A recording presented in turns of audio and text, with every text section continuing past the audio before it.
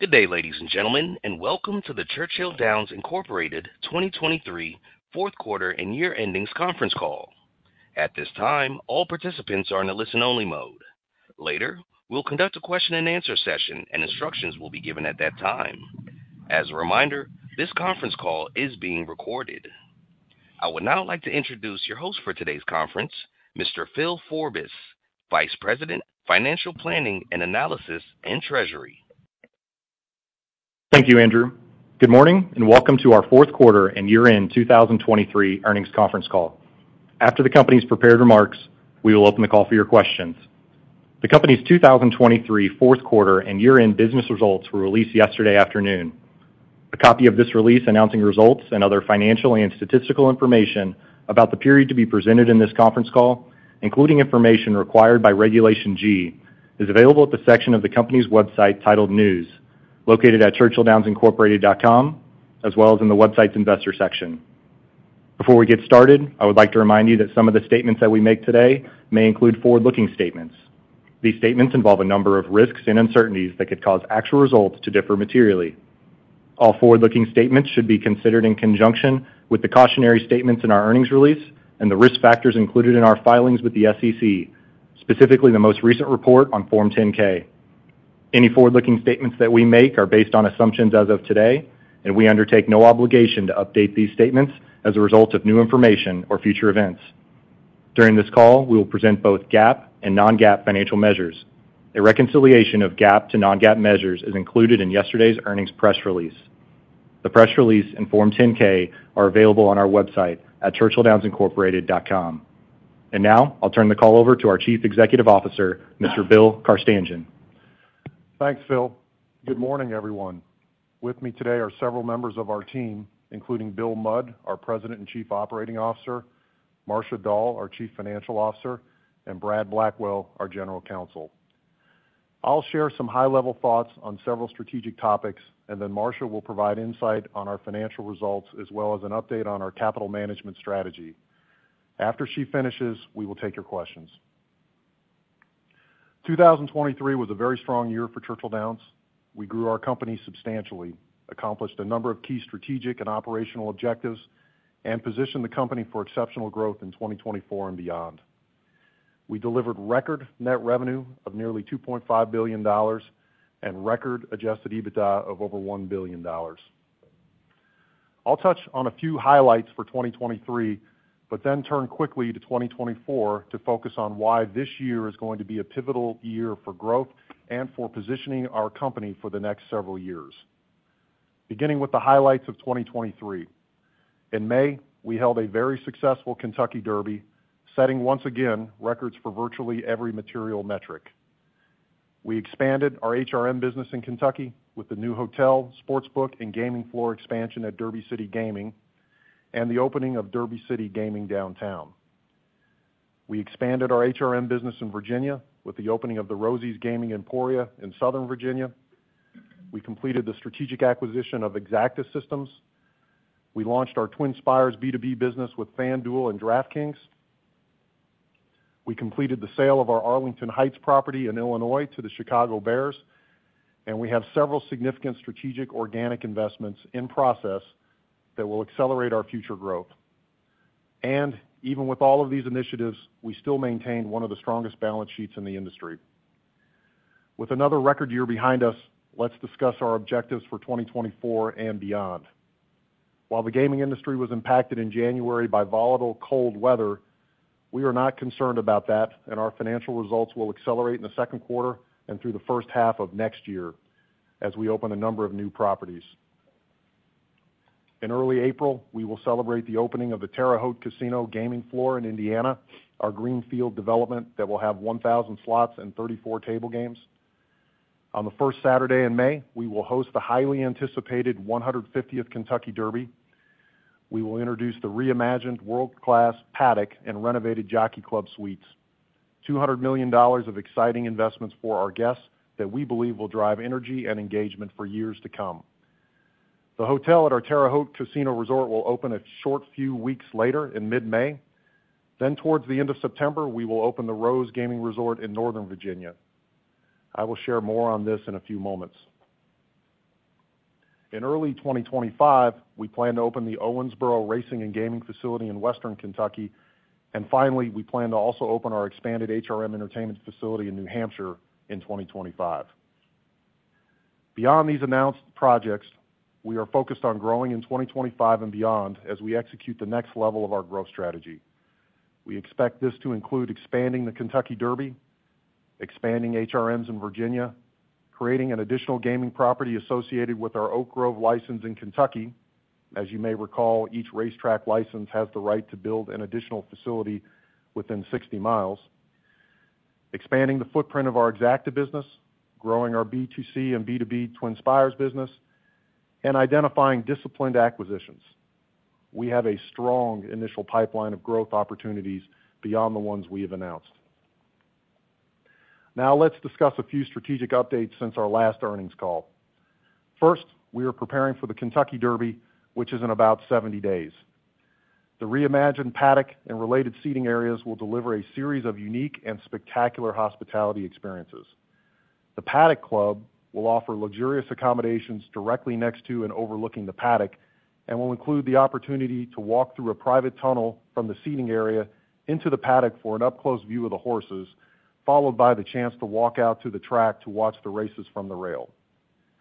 The new Sports Illustrated, or SI Club, offers a similarly exclusive experience with views of the paddock and a celebrity and sports-themed hospitality environment, as well as access to watch the races from the rail.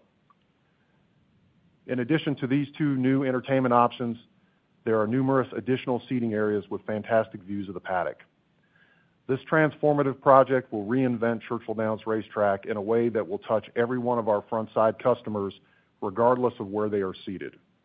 We remain on budget, and we expect to be completed prior to the end of April, just in time for Derby Week. This is a testament to our team's experience and ability to deliver highly impactful capital projects that drive increases in the profitability of the Kentucky Derby. This is the most significant undertaking at the track that I've seen in my nearly 20 years with the company, and I'm pleased to tell you that there is much more we plan to do in the future to grow our iconic events. We remain significantly ahead of the pace of any previous year for Derby ticket sales, both with respect to the dollars earned from sales and the percentages of inventory already sold. Turning to our HRM entertainment venues in Kentucky, we opened Derby City Gaming Downtown, our sixth Kentucky HRM venue, at the beginning of December. This facility is focused on capturing the downtown Louisville market, driven by the adjacent convention center, downtown sporting, concerts, and other events, bourbon tourism, and urban residents. We expect the performance to accelerate as we get closer to springtime, when conventions, urban events, and bourbon tourism traditionally increase in the downtown area. We've begun construction of our seventh Kentucky HRM venue on a 20-acre site just east of Owensboro. This is in a growing area of the region located directly adjacent to Route 60, a busy highway surrounding Owensboro, which has seen significant road improvements and commercial development over the last number of years. We plan to open the venue in the first quarter of 2025 with a total spend of $100 million. Turning to our HRM venues in Virginia, we are making great progress on the Rose, which is located right off Interstate 95 in the town of Dumfries, 30 miles south of Washington, D.C., in Northern Virginia. Last week, we received approval from the town to increase the number of HRMs as part of Phase 1, and we will now open the facility with 1,650 HRMs instead of 1,150. Phase 1 will have a 100-room hotel, several bars and restaurants, and over 2,540 parking spaces. This has not changed. For the time being, we will keep open our existing HRM location in Dumfries with 150 machines. We are pleased to be making a $3.6 million one-time contribution to the town as an incentive for this increase in the number of Phase 1 games. We will also be making a $2 million one-time contribution to the town to support the design of a new community center. We anticipate opening the Rose in late September, a couple of months later than previously communicated. This will provide additional time for the construction team to finish the build-out to accommodate the additional machines and to finish the extensive access road work to our parking structure. The roadway has taken longer than expected because of some construction challenges and a very wet winter weather environment. We now expect to invest a total of $460 million on phase one of this project, of which only $160 million remains to be spent. Although we are opening a bit later than we had originally planned, our team has done a masterful job addressing construction challenges, and we are also very pleased to be in a position to maximize the number of HRMs in phase one. Given this facility's location in the Northern Virginia, Washington, D.C. market with nearly 6.5 million people and the limited other gaming options in the region, we wanted to maximize the number of machines available for our customers as quickly as possible. Our goal is to utilize all 10 of our potential Virginia HRM licenses and deploy all 5,000 HRM machines currently permitted under the law. With the increase in HRMs at the Rose, we will have approximately 4,440 HRMs operational across the Commonwealth of Virginia by the end of the third quarter of 2024, up from 2,790 at the end of 2023. As our performance over time has demonstrated, our disciplined approach to our HRM investments has led to an excellent return on capital, and we will remain disciplined as we look to expand further in each of our key markets. Turning to our Twin Spires segment, in August of 2023, we completed the acquisition of Exacta Systems, which has driven material efficiencies in our HRM operations. The Exacta team has continued to make strides growing the portfolio of third-party HRM operations in Kentucky, Wyoming, and New Hampshire. We are extremely pleased with this acquisition and our new team. We have high expectations for this group as the HRM product improves and new jurisdictions consider offering this form of wagering. We have been working to better diversify the games at our HRM venues in Virginia as well as in Kentucky. We believe this will improve our top line and our margins. As we mentioned during our last call, we are also pursuing the development of HRM-based electronic table games. We have made progress with our team and partners, and we intend to work with regulators within the legal and regulatory parameters in each jurisdiction to get them deployed when the games are ready and permitted. We also successfully launched our Twin Spires B2B business in 2023. Our B2B strategy is focused on integrating parimutuel wagering on horse racing directly into the online sports wagering platforms through our suite of technology and operational capabilities. Our deals with FanDuel and DraftKings are still in their early stages. This year's Kentucky Derby will be a nice test of our progress, and we are planning to expand our B2B business to other online sports wagering platforms in the future. As I have said previously, we believe parimutuel wagering offers predictable and high margins to sports wagering platforms, and our goal is to service their parimutuel demand as the sports platforms become more familiar with and focused on horse racing and higher, more predictable margins. Turning to our gaming segment, as I mentioned earlier, we are planning our grand opening for our Terre Haute Casino in Indiana in early April, with the 122-room hotel opening in mid-May. Construction is progressing well and remains on budget. We've built our property team and are focused on executing a smooth opening and rolling out our initial marketing strategy. With the Terre Haute Casino, we will have 10 wholly owned regional casinos and 2 equity investments in high-quality regional casinos across 11 states. This provides us increasing scale and the ability to leverage operational efficiencies across our properties. We also continue to own our underlying real estate, unlike many of the other gaming companies. In summary, 2023 was a tremendous year for our company with record financial results, which is particularly noteworthy given the challenging macroeconomic environment that developed starting in the second quarter of last year. We are now well positioned for ongoing growth in the next year and beyond, fueled by organic investments in Churchill Downs Racetrack, our HRM projects in Virginia, Kentucky, and New Hampshire, and our Terre Haute Casino in Indiana. One core skill we have demonstrated over time is our ability to build a pipeline of growth opportunities, and I believe that remains as strong a core competency as ever. We have also demonstrated that we can effectively integrate transformative acquisitions, such as P2E and Exacta Systems, while also executing on numerous growth initiatives across our portfolio. We believe there are many growth opportunities to pursue in the coming years, whether it be further investment in our flagship asset, the Kentucky Derby, are new investments aligned with our long-term strategic plans. I'm excited about the growth projects we have discussed today, as well as those to come in the future. We believe our growth plans will drive a material increase in adjusted EBITDA and free cash flow in the coming years, while we maintain one of the best balance sheets in the industry. We will keep delivering for our shareholders. With that, I'll turn the call over to Marcia, and then we will take your questions after that. Marcia? Thanks, Bill, and good morning, everyone. As Bill shared, 2023 was another record year for our company.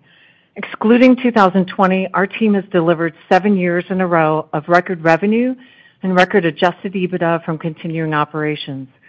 We also delivered record fourth quarter net revenue and record fourth quarter adjusted EBITDA for the overall company and across all 3 of our reporting segments. Today, I'll start with a few insights on these financial results and provide some initial thoughts on 2024. I will then provide an update on capital management. First, regarding 2023 financial results, the acquisition of the P2E assets in Virginia, New York, and Iowa clearly created step function growth in our financials, generating nearly 27% of our $1 billion of adjusted EBITDA in 2023. We also generated record adjusted EBITDA from our Kentucky HRM properties, driven by the strong performance of our Derby City Gaming and Oak Grove properties and the first full year of operations at Turfway Park. Churchill Downs Racetrack also delivered record adjusted EBITDA as a result of a very successful Derby week. The addition of the first turn experience and increases in ticketing, sponsorships, and parimutuel wagering provided a significant lift to our financial results while maintaining the consistently superior margins that Churchill Downs Racetrack has generated over the years. We expect Churchill Downs Racetrack to deliver step function growth in adjusted EBITDA in 2024, given the addition of the paddock project and other economics associated with the 150th Kentucky Derby. In our TwinSpires segment, we grew adjusted EBITDA by $18 million compared to the prior year because of 2 disciplined strategies. First, we benefited from the final stages of the exit from online sports and casino business and the pivot into the B2B for online wagering on horse racing.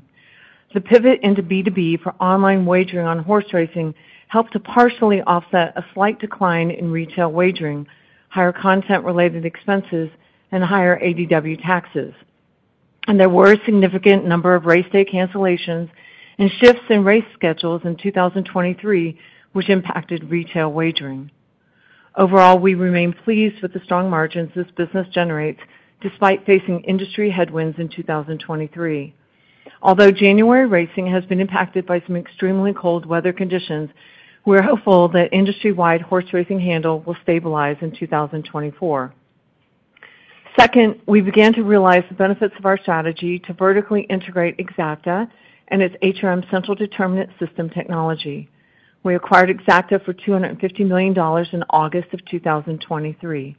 In the fourth quarter, Exacta contributed nearly $9 million of adjusted EBITDA to the TwinSpires segment and more than $5 million of improved economics for our Virginia HRM properties.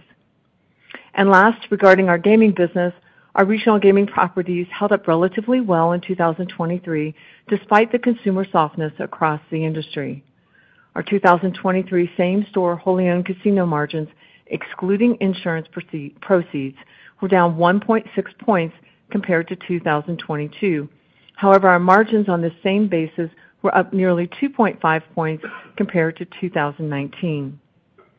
Regarding our equity investments, both Rivers Des Plaines and Miami Valley Gaming delivered record revenue and record adjusted EBITDA in 2023. Rivers Des Plaines performed well despite competitive challenges in the Chicago market, and MVG delivered high single-digit growth in adjusted EBITDA despite a challenging economic environment. As Bill mentioned, many of our regional gaming properties were impacted in January by inclement weather, which combined with a strong start to the year in 2023 will likely cause a difficult comparison for first quarter 2024 from a revenue and margin perspective. Despite the challenging start to the year, we are pleased with the results we have seen so far in February, and we remain optimistic for these properties for the balance of the year. Overall, we are very pleased with the results that our team delivered in 2023. As Bill discussed, we will enjoy the iconic 150th Kentucky Derby in May, and we will be layering on a series of new properties that will fuel our growth in 2024 and beyond. Turning to capital management, we generated $528 million, or $6.94 per share free cash flow in 2023, up 16% per share over the prior year, primarily from the strong cash flow generated from our businesses. Regarding maintenance capital, we spent $78 million in 2023 and expect to spend between $90 and $105 million in 2024. The increase in maintenance capital for 2024 is driven by incremental HRM slot capital in Kentucky and Virginia, racing-related upgrades at Ellis Park, maintenance projects at Churchill Downs Racetrack in preparation for the 150th Kentucky Derby, and incremental slot capital at our regional gaming facilities. Regarding project capital, we spent $599 million in 2023 and expect to spend between $450 and $550 million in 2024. The major components of our planned project capital in 2024, in order of largest to smallest, are the Rose HRM venue in Northern Virginia, the Terre Haute Casino and Hotel, the Churchill Downs Paddock project, and the Owensboro HRM venue. Regarding share repurchases, we repurchased approximately 151,000 shares in the fourth quarter at an average share price of approximately $119 per share under our share repurchase program. We also repurchased 1 million shares in a privately negotiated transaction with the Duchess Law Group for $123.75 per share. Our disciplined approach to share repurchases reflects our belief in the long-term value of our shares. At the end of December 2023, our bank covenant net leverage was 4.0 times. Based on the capital investments and the timing of our opening of our new facilities, we expect our bank covenant net leverage to remain in the 4 times range over the coming year. We then expect our bank covenant net leverage to decline in 2025 as our investments in Kentucky, Virginia, and Indiana begin to ramp. In closing, as Bill said, 2023 was a tremendous year for our company with record financial results, and we expect 2024 and beyond will be even better given our unique portfolio of assets and our new projects coming online that will generate a significant amount of adjusted EBITDA and free cash flow. We remain committed to creating long-term shareholder value. And with that, I'll turn the call back over to Bill so that he can open the call for questions. Bill? Thanks, Marcia. We're now ready to take your questions, so fire away. Thank you. Ladies and gentlemen, if you have a question at this time, please press star 11 on your telephone. And if you wish to remove yourself from the queue, please press star 11 again. One moment, please. Our first question comes from the line of David Katz with Jefferies. Hi, good morning, everyone. Thanks for all the detail. Bill, what I'd love to just talk about is, a lot of thoughtful capital out there, a lot of growth capital.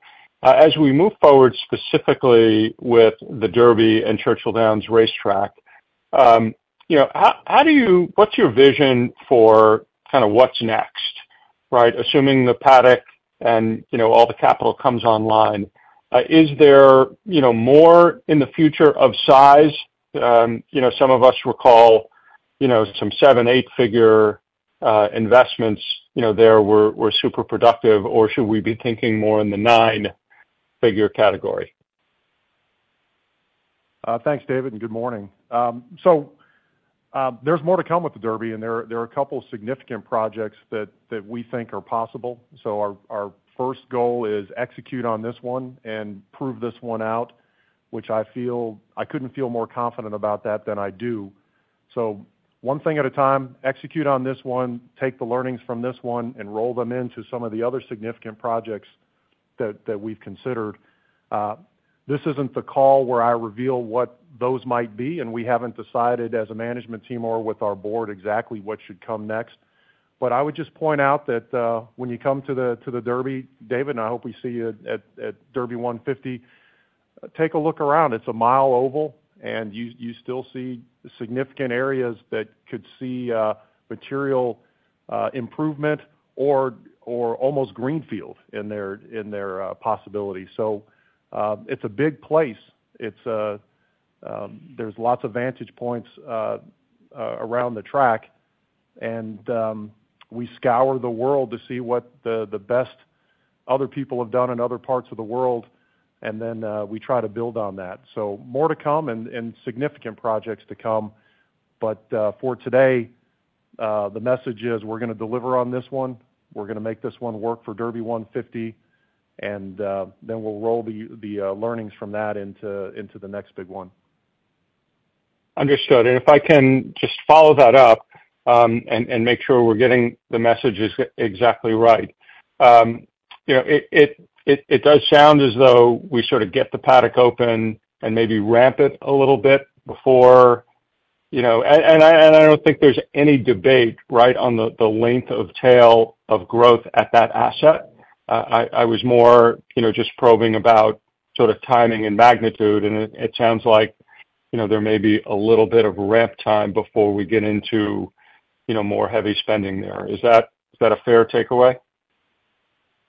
Or we don't know yet, I guess. Yeah, so I would say that every year we try to do something to delight our customers, and every year we want our customers who come year to year to look at our facility and say, there's something new, there's something different, there's something exciting. So that's part of the rhythm of how we approach capital expenditures. So the size of the project, we haven't made a decision on that, but you are going to see constant, consistent activity there on a basis that can be measured year to year. So I don't want to foreshadow or mislead, but we will be active in 2025. The scope of the project and the timing of the project, that's something we still have to decide based on our learnings from this Derby.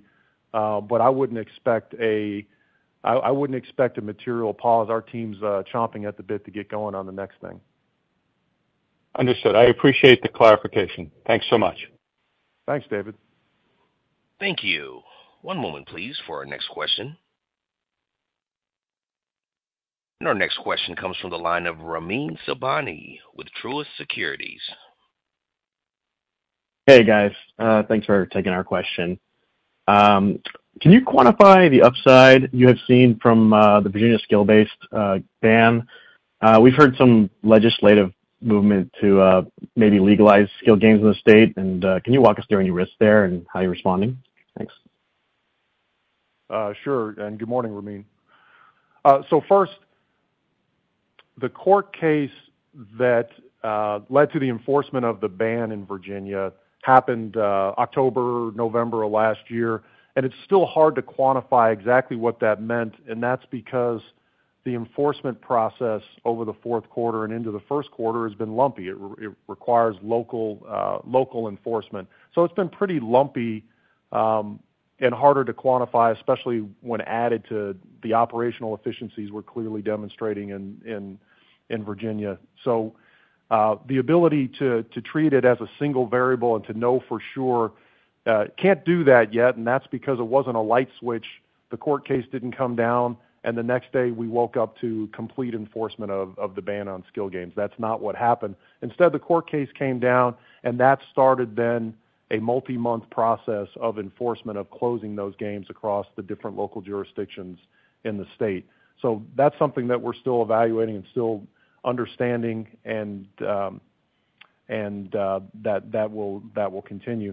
As opposed to legislative matters, this call at this time of year is always interesting because we do this call against a backdrop of legislative sessions being active. This is the time of year where many, if not most, of the state legislatures are active in session, and there's always bills being considered or talked about. And I'll tell you our process. Our process is always, is there a bill that has an opportunity to get passed, that might pass? What are the details of that bill? What are the risks? What are the opportunities? Is there a chance to shape that bill? Is there a chance to mitigate a bill that has negative components? That's all part of a process that goes on this part of year, and that's why these calls during this part of year, I always have to be respectful of those processes and focus on what we know versus what might happen. So this legislative cycle, like most, involves activity in different jurisdictions, including in Virginia. And as those sort out, here's what I can tell you. Our team will evaluate those. Our team will deal with those, and our team will attempt to shape those as best we can. But today's a call where we talk about what's actually happened and what we know will happen, and not speculate on what could happen in different jurisdictions. I wish I could be more precise, but I've learned over time we've got to tell you what we know and what's happening. Drifting down lots of hypotheticals doesn't end up conveying any particular knowledge to our shareholder base. Got it. Yeah, that makes perfect sense. So I appreciate the extra color. And just a quick follow-up on Exacta. You called out the strong contribution in the quarter. How are you thinking about the synergy potential now that you've had some time to ramp that, and versus when you first announced the deal? And also, what's the reception been like from the B2B perspective? Any color there would be helpful. Thank you. Yeah, sure, Ramin. That acquisition has gone extremely well for us. I'd start with two different components of it. One is the ability for us to just operate more efficiently and a higher margin. We integrated that business into our operations, and we took what had been a vendor cost and we folded it into our operations, and that allows us to operate cleaner, better, more efficiently, and at a higher margin. And that's something that Marcia referenced in her comments, and that's been a great development. The second category, I would say, with respect for our own company, is our ability to better control the process to improve and develop the product, to work with more manufacturers, to control or push towards faster development that we think is more favorable in the long term for us. So it gives us the ability to implement our philosophical approach and our priorities and our areas of focus without a loss of efficiency. We now control some of these building blocks, and that's going to allow us to more effectively and quickly to get to a better, more competitive product in the HRM space versus Class 3 traditional casinos. So that part of it is something I think we'll prove out. We're already proving it out internally, but externally you'll see more progress on that over the coming quarters. With respect to the next part of your question, which was we are both a consumer of Exacta services, and also we have a B2B component of it. We sell those services to other people. That's a real focus for us. We care a lot about the opportunities in New Hampshire and Wyoming and Kentucky with respect to facilities that are not Churchill Downs facilities. That's a real opportunity for us. And so we're very disciplined and careful with the team to make sure that they are focused on providing the best service they can to those customers, because that's a big part of this. And if you think about it, that may be a key to opening up other states for us where we might not think we have a B2C opportunity, but there are B2B opportunities for us. So the B2B component of the Exacta business model is one we take very seriously, and it's really important to us, and we're going to continue to do it as well as we can. In terms of how have customers received us, it's been absolutely fine. We're just making sure we deliver on what they need from our business, from Exacta, from our services that we provide, and we just make sure we meet their expectations and exceed them, and everything else takes care of itself. Got it. Thanks so much. Appreciate that. Thanks, Ramin. Thank you. One moment, please, for our next question. Our next question comes from the line of Chad Beynon with Macquarie. Morning. Thanks for taking my question. Bill, wanted to ask another one on, I guess, the mid or long-term growth of the company. You guys did a nice job kind of laying it out at the onset in terms of, what's already embedded in future growth. P2E, it looks like the multiple is already down under 9, and you still have some opportunities here. Exacta, based on the math that you gave us, under 5. But as we think about, the future of the portfolio, I'm sure there's a lot of stuff that comes across your desk. What makes the most sense in terms of growth in different segments? Is it tech? Is it gaming opportunities, racing? Anything that that you would like to double down on over the next 5 years? Thanks. Yeah. So first, thanks for that question, Chad. And there's a lot there, and I appreciate that question, and I'll try to walk us through this concisely. So first, when you think about our company, always remember we have this special asset called the Kentucky Derby. And while it's 150 years old and is the oldest continuously run sporting event in the United States, in our mind, it's still a young property with a lot of opportunity. So that's a component of our growth story going forward. Next, this HRM development that happened in the U.S. gaming environment, that's been a great development for our company. And whether you look at our B2C properties, our actual facilities, or if you look at our technological capabilities, our technology services, you see a lot of growth there. So we like HRMs from both the perspective of being a B2C operator. We think they're efficient uses of capital. We think we've demonstrated we know what to do in that space as a B2C operator. And there'll be opportunities there that we're executing on and perhaps more in the future. And then the transition to offering some of the technology services, I think that's just been a really important development for our company. It serves us both from the perspective of efficiency in our own operations, but also from the perspective of opening up other avenues for us to achieve returns by servicing well the needs of other B2C operators where we don't have the opportunity ourselves to be that operator. So I think you'll continue to see growth and opportunity there. I think the U.S. gaming environment generally is fairly dynamic, and that harkens back to one of the earlier questions. Lots of legislatures every year are looking at tweaks in the gaming laws and changes, and we have to watch those both defensively but also offensively as opportunities for our businesses. And then coupling with this technology theme for a second, the Twin Spires business is an example of what started as a B2C business and has been remarkably robust as a B2C business, even as other forms of online wagering have started to develop in the country, like online sports wagering. It's been remarkably robust. The thing I've been most thoughtful about there is just the unusual occurrence in 2023 of lost races, as opposed to other things that might have affected the business. We lost somewhere around 1,700 races in 2023, and in the first quarter, we've also seen a decline in races, and those have been weather, other things outside of anybody's particular control. But that business as a B2C business has been robust, but also those technology services have been the basis for how we think we can take that business into other things, like providing B2B services to sports wagering platforms. So moving from there into gaming, regional gaming, I think scale.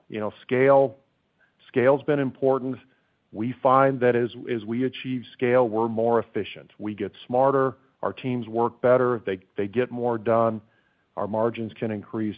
So we like scale in the regional gaming, and for us, it's important to own 100% of the property. That gives more stability to our company, and it's the right answer for our company as we face this current environment. So I don't think every regional gaming opportunity out there is for us, but as we've demonstrated over time, we have our model, we have our filter, and we have our approach, and we see opportunities there that we like, and we're not afraid of scale in the regional gaming space because we think it comes with some advantages that can grow and strengthen our company over time. So I think I'd say to you that I like all of our business segments. I think all of them are contributors. I think all of them are really important. And if there came times where they weren't, then we would have to think differently about it. But right now, all our businesses are great contributors with growth profiles and strategies to make them bigger, better businesses. And that's the plan we'll execute on. Thank you. Really comprehensive. Appreciate all that. And then follow up just in terms of the Virginia HRMs after the Rose is opened at the end of 24. How should we think about the additional HRM licenses that you have, whether it's a new market and kind of going through a referendum, expanding at existing properties, and what's kind of the timeline that we should think about in terms of deploying the remainder of those 5,000 machines? Thanks. Our big challenge in Virginia is the 5,000 machines. If you deployed the maximum number of machines we're allowed under every potential license, we wouldn't have enough machines. So for us, it's about yielding the machines we deploy. So we were particularly happy to move into Northern Virginia with the increase in machines at the Rose. That was important, and that's a nice step for us because we think those machines will yield more. Our other available licenses, it'll always be a comparison of two criteria. One is, where do we think we can get the license active?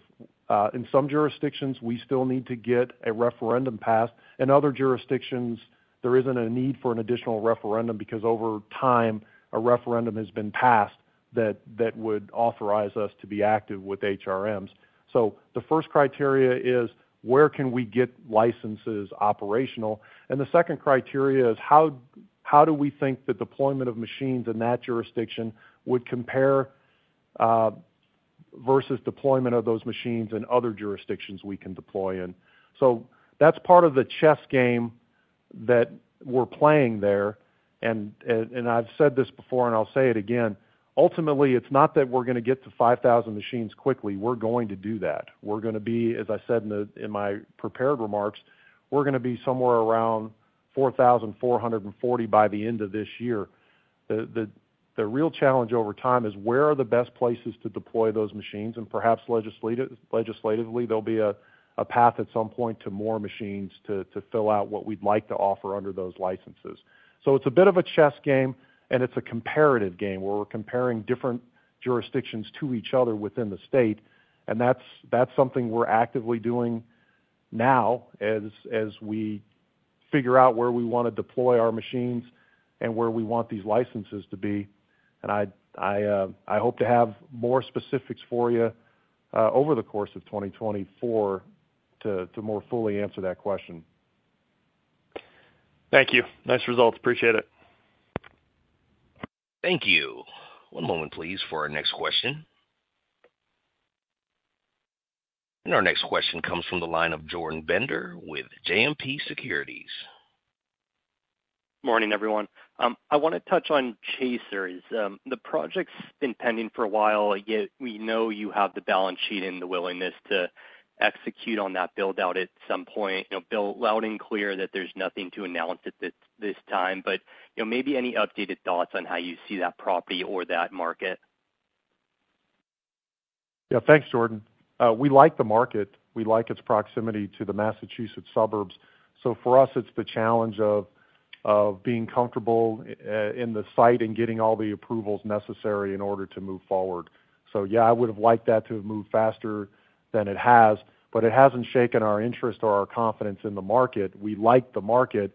It's just when you do a lot of development like we've done, sometimes they go extremely well and sometimes they go slower than you'd like. And that one is one where I wish it had gone faster. I wish we had news we could announce, but it doesn't change our appetite. The fact that it's been slower getting to the finish line of announcing a complete project plan doesn't change our interest in the market.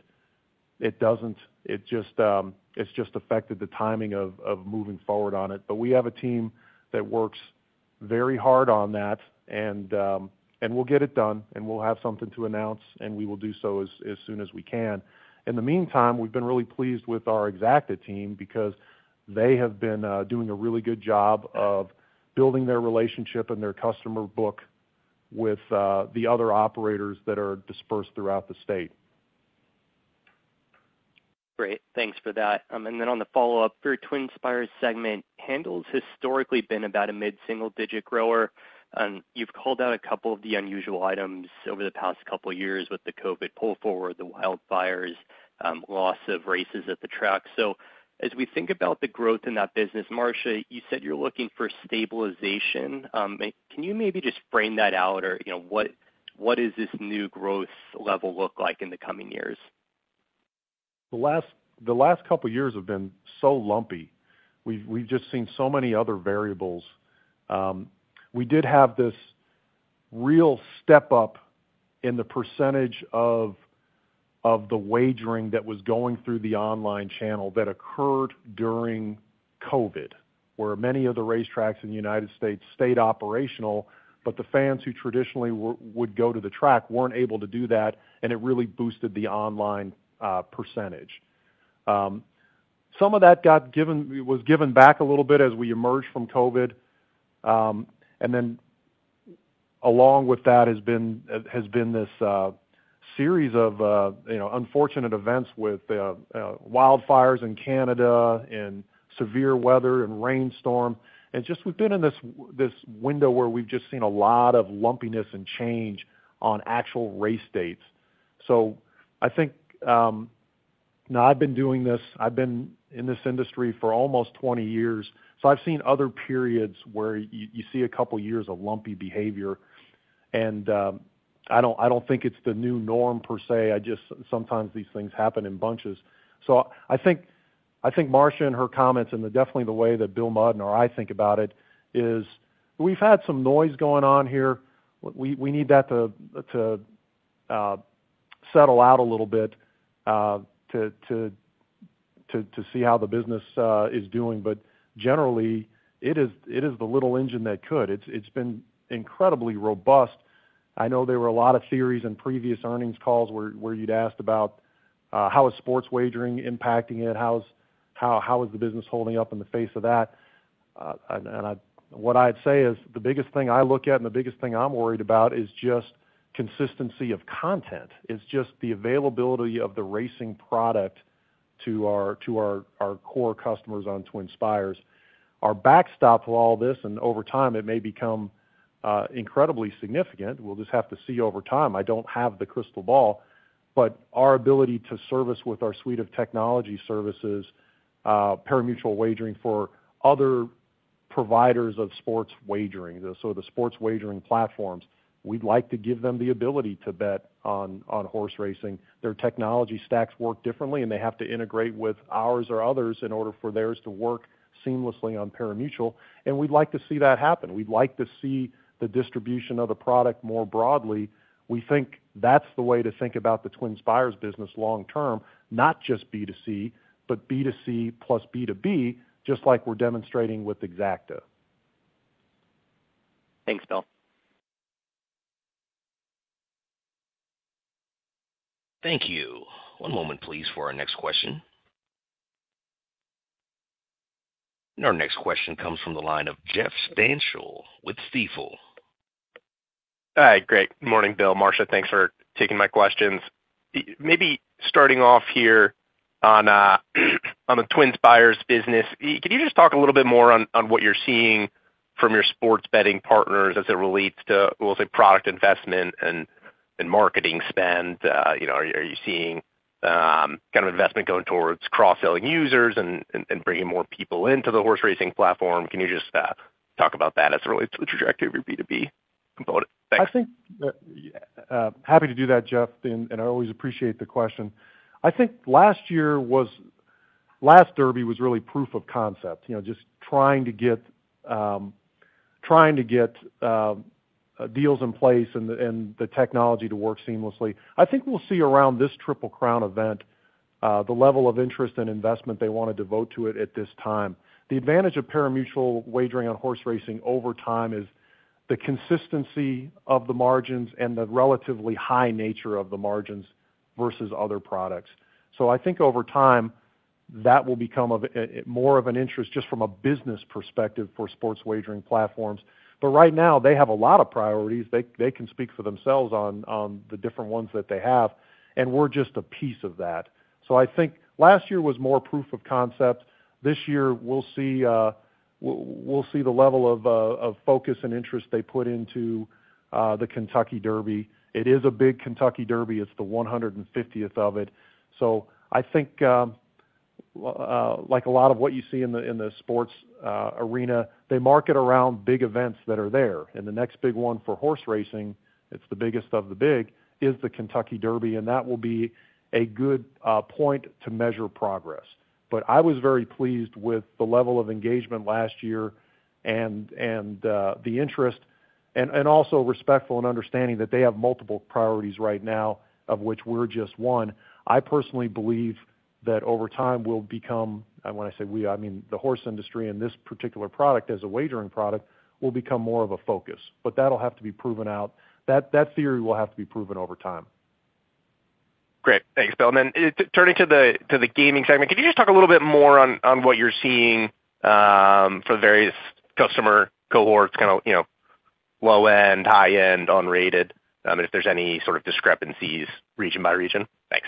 No, what I would say is that's always a good question and the right question to ask. I don't think there's a change in the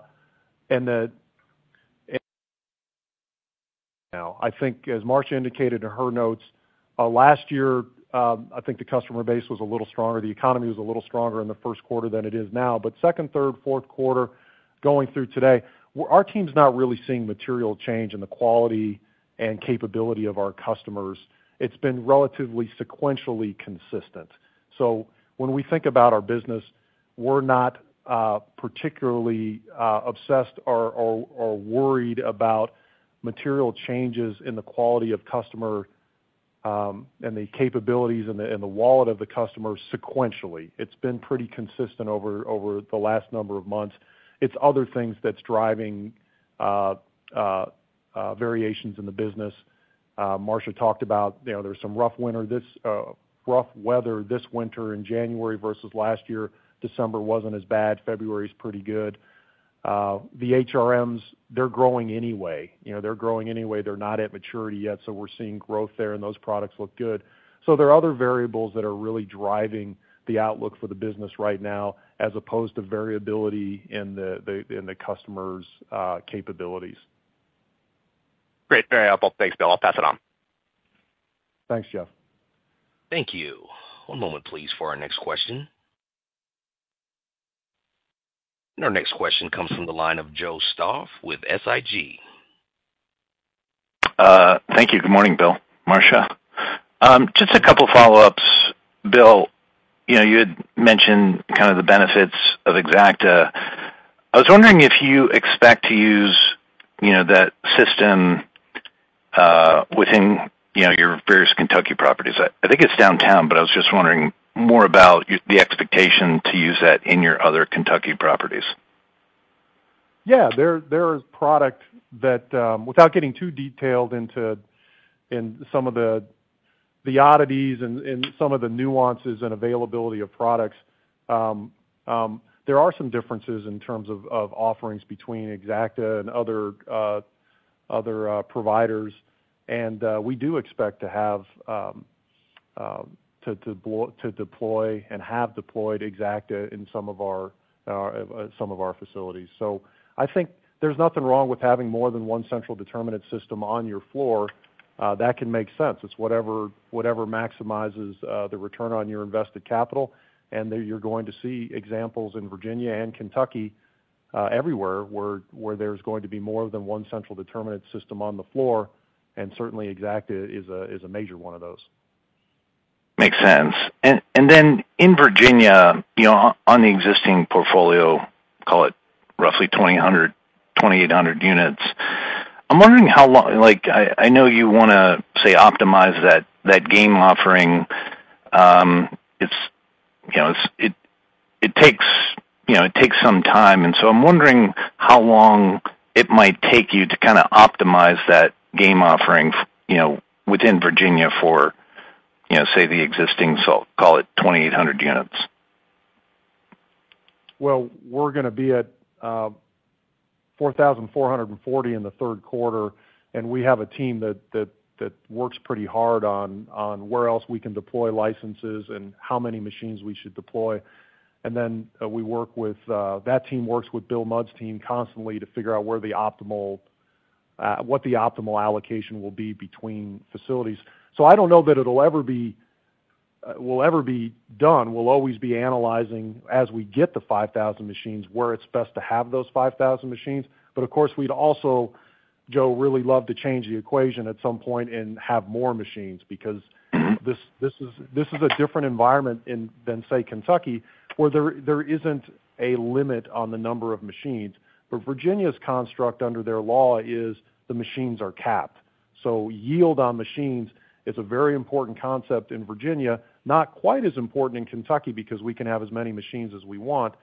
But ultimately, we'll work constantly as we get the 5,000 to deploy all the machines in Virginia, and then to deploy them to the right highest utilization license. But then ultimately, it'd be nice to have more machines. And that's not something I'm foreshadowing. That would just be nice to have, and that's one thing we'd like to see. It would help the state and help the horse industry because the market would support them. Gotcha. And if I just one quick one, you talked about just the pattern. You described it as, say, lumpy enforcement, of the gray market machines in Virginia. Can you give us maybe the right description about the enforcement pattern in Kentucky for the gray market, for now the illegal gray market machines? Yeah, they're clearly illegal in Kentucky. So and same in Virginia. There's not a question of their legality. It's a question of the boots on the ground to have them turned off and removed. That's justice moves in the right direction, but it doesn't move uniformly in every jurisdiction, and it can take time. So it's just the reality of, in both the state of Virginia and the state of Kentucky, these things have become ubiquitous. They were pretty widely dispersed, and it's just a manpower and will process to get them removed. And that's been happening. That clearly has been happening. It's just it's taken time, and it's been lumpy. Some areas have moved faster than others, and also there really isn't a mechanism where somebody's out there counting to make sure they're all off in every single place everywhere. That's just something that is moving in the right direction, and we've been happy. But take Virginia, this all happened in the mid to late fall. That's when the court case came down. So these are the months after that happened. Thanks a lot, Bill. My pleasure. Thank you. One moment, please, for our next question. Our next question comes from the line of Daniel Guglielmo with Capital One Securities. Hello, everyone. Thank you for taking my questions. So you all have obviously been developing and are continuing to develop. With that framework in mind, how has the development environment changed, if any, this year versus last? Is there anything of note around labor availability, supply chain considerations, underwriting versus actuals? Yeah, I think at this point, we've seen the volatility in the environment, and we build it into our plans. So I think if you talk about the Owensboro project and the Rose, at this point we have a high degree of confidence, just like we did pre-COVID, on timing generally and cost. We're in this environment where there has been inflation, there has been increased cost, but we're able to predict that now and plan around it. So we're back to feeling comfortable about this. There was a little bit of the period where emerging from COVID, where there were significant restrictions on supply. The supply chains were working differently, and then we hit the heavy inflation environment, and so those environments were different than when we started the project. And our team, I think, just did a masterful job. That's the word I'd use, getting our projects done as cost effectively and as close to budget, mostly within budget, as possible. So our team's done a great job in a volatile environment, but at this point, I don't describe this as a volatile environment. This is now a predictable environment where we understand how the supply chain's different than it was pre-COVID, and we just plan around that. So while others may look at inflation or supply chain disruptions, we've now had a window where we can see how it works, and we just plan around that. So When we do our projects now, the Owensboro thing that we talked about, mentioned in our prepared remarks, I feel very, very good about that.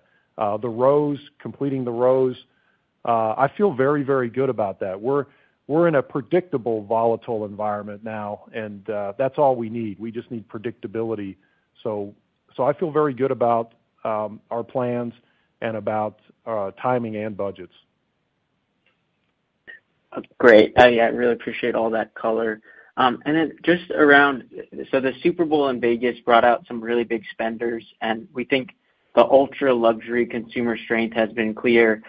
For this year's Derby, have you all seen an increase in interest from those types of spenders? And then outside of the ticket prices, how would that financial impact be seen on race day?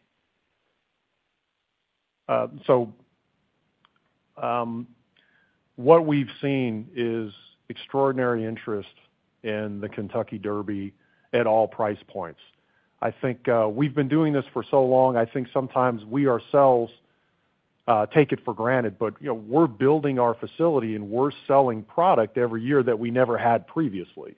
And it's a testament to the team that we are doing this so successfully, and it's a testament to the quality and the place of the Kentucky Derby in the American entertainment landscape. So we couldn't be happier about where we are with respect to customer interest at all price points. Whether you're talking about the infield or our most expensive tickets, we are in very, very good shape. We wish we had more to sell than we have. So we feel very, very positive about that. And was there another part of your question that I missed, or did I capture that? Was there anything else to your question? No, you got it. That was it. Thank you. Appreciate it. Oh, yeah, my pleasure, Daniel. Thank you. One moment, please, for our next question. And our next question comes from Shaun Kelley with Bank of America. Hi, good morning, everyone. Thanks for taking my question. Bill, you alluded a little bit ago to, the productivity in Virginia, just given the limits on the machine counts there. And I was hoping you could help us bridge that a little bit to your expectations for the ramp up at the Rose Resort in Northern Virginia. Could you just talk a little bit about, right now, I mean, we see some extreme productivity coming out of that, a very limited, I think, account of machines up there. Can you give us a sense of kind of how you expect that to ramp up, either relative to the Virginia average or just relative to your other experiences in that market? And how extraordinary, can the returns of some of those, machines be once you, meaningfully increase the footprint there? Just give us some bounds of your expectations. I think that'd be helpful. Appreciate that, Shaun. So, we start with just the size of the market. It's a 6.5 million person metropolitan area, and that's very large. We're not used to operating in markets with that many people. You take Louisville, for example, where we have Derby City Gaming, et cetera. This is a 1 million person market. So the Washington, D.C., Northern Virginia market is a very, very large market, and we, of course, would love, and we're located right on one of the major arteries, I-95, that runs directly north-south in that Northern Virginia corridor. So the market's there, the people are there, and we would have liked to have deployed and are deploying as many machines as we can. And our experience so far with our 150-unit facility has been pretty remarkable. It's been pretty remarkable, the level of activity running through 150 machines. So we're really thrilled to open up the Rose with the 1,650 machines, and it'll be a question of learning the customer base, yielding the machines as well as we can in terms of how we incent our different levels of customers to maximize our return there.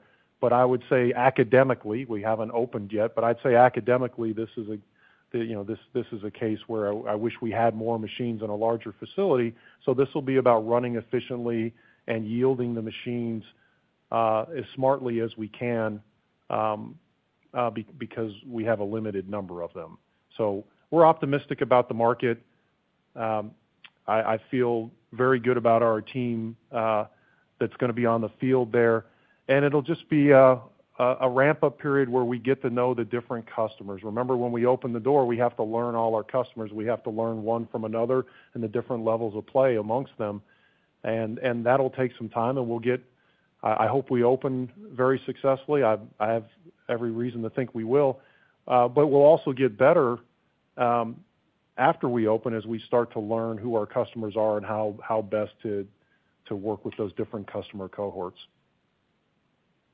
Thanks. And could you address a little bit? I mean, you talked about a lot of your different facilities, but I don't think for Owensboro, you talked yet a little bit about. I think the machine count there was in terms of what your new plan is for that facility is basically 2x what you had originally. Could you just talk a little bit about that? Maybe same question a little bit. The densities in that area, the ability to support 600 machines relative to some of your experiences elsewhere in Kentucky. You obviously know the market and the demographics probably better than anybody. Yeah, Owensboro is the fourth largest city in Kentucky, and there's a lot of development on the Kentucky side of the Ohio River. Owensboro is on the river, the Ohio River separating Kentucky from Indiana, and there's a fair amount of development on the Kentucky side, including Owensboro and the surrounding region. So we're going to open up with 600 machines. There are properties on the Indiana side that help us measure and size the market, and we have our expectations on how big the market should be for us, given the Kentucky side of the population there. So we've built our model not just based on having Ellis Park in the area with a modest amount of machines, but looking what we see on the other side of the river across that region, and then measuring how much of the population and density is on the Kentucky side. So plenty of inputs into our model to help us figure out how to size that project correctly. Thank you very much. Thank you. My pleasure, Sean. One moment, please, for our next question. And our next question comes from the line of Dan Politzer with Wells Fargo. Hey, good morning. I was wondering if we could drill a little bit more into the Derby. Bill, I think you mentioned a step function change in growth for the 150. Maybe you could kind of quantify that. I think around last year you gave us kind of an EBITDA range we should expect, or maybe bridge us to the kind of key pieces that are going to be driving that growth.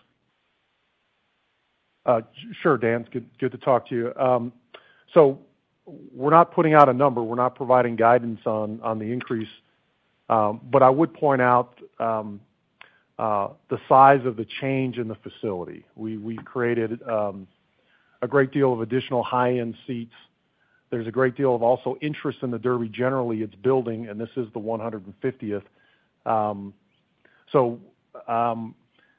I would say whether you look at sponsorships, you look at attendance, we don't know yet on the wagering, but that's been trending in the right direction. But we look at our key components to how you build the economics for the Derby, and they all look really, really good.